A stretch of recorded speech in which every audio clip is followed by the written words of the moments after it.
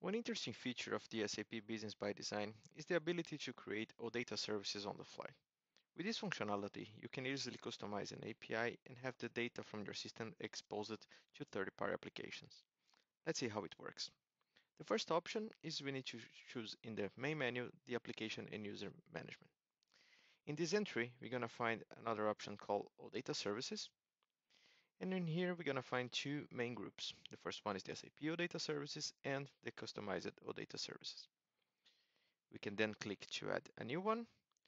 We choose a service name like sales demo. And by saving and open the definition of the service, we can then set its attributes.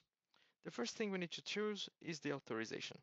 So which user is going to have access to this API? We're going to click here if you want to grant access to all the users from the system. Then we're going to search for a business object. That will be the object that I want to have exposed as an API. For example, the sales order. And the sales order, since there are more than one object called sales order in the system, we need to set which has the correct namespace. In our case, the CRM sales order. So we're going to click right there and then choose which is the main node of our API, the main entity of the OData API. So the sales orders have many entities, as you can see, that like the total values, the items, the schedules, and so on. But we're going to find the main node, the root node. We're going to click on OK. And here in this panel, in the left-hand side, we're going to have to select which are the nodes we want to have exposed as our data service. That we're going to be shown on the right-hand side. We click here on select. It will already migrate the node to the right side, and then we can select by each of the fields that we're gonna have exposed as attributes in our API. So for example, I'm gonna choose the date time, the ID, the name if there's one, and one sub-entity I'm gonna have also chosen the total values. So this will be a sub-entity of the main entity of the sales order, but we can have also aggregate this in the content of our API. So inside the total values, we have different fields. I'm going to choose the gross profit, the gross amount and also the net amount with both the currency codes for them. And one interesting option is that this flag up here, include code description.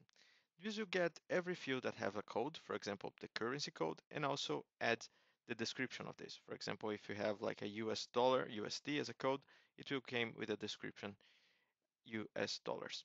So with that done, we can just save this and we can activate the service.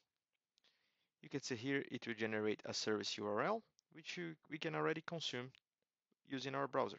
So if I click here, we should be redirected to the metadata of the service. But since this is an OData service, we can start consuming the entities. And you can see here, I have the sales order collection entity. So I can go right there.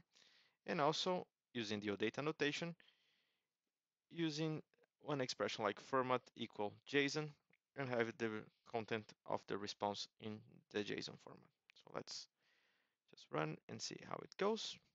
There's a lot of data in there. It's retrieving all the sales order in the system. And you can see here that for each sales order, we got the date, the ID of that order, this is the number of the order, and gross amount, net amount, and also the currency and the currency description.